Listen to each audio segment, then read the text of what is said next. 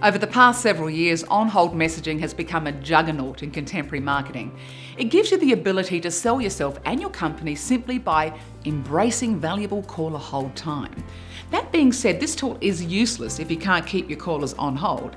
There's an art to crafting the perfect on-hold message, and at Evolved Sound, we've got it down to a science. The most important thing to remember is that it's not about you. Don't brag to your callers about how great you are. Tell them about all of the wonderful things that you can do for them. Now, this may include promote information on products and services they didn't already know about. Point them to specific areas of your website, providing a win-win for all involved. Have a special offer when they mention they just heard it while on hold. This is the perfect way of directly measuring the effectiveness and return of investment on your messages. Special emergency instructions may be conveyed if, for example, you run a medical centre. Answer frequently asked questions, and the list goes on. And also remember to keep it short and sweet.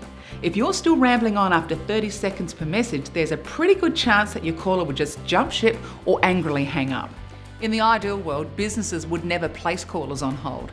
The reality is, though, many organisations and business owners simply don't have a choice, so it's a case of best capitalising on the situation.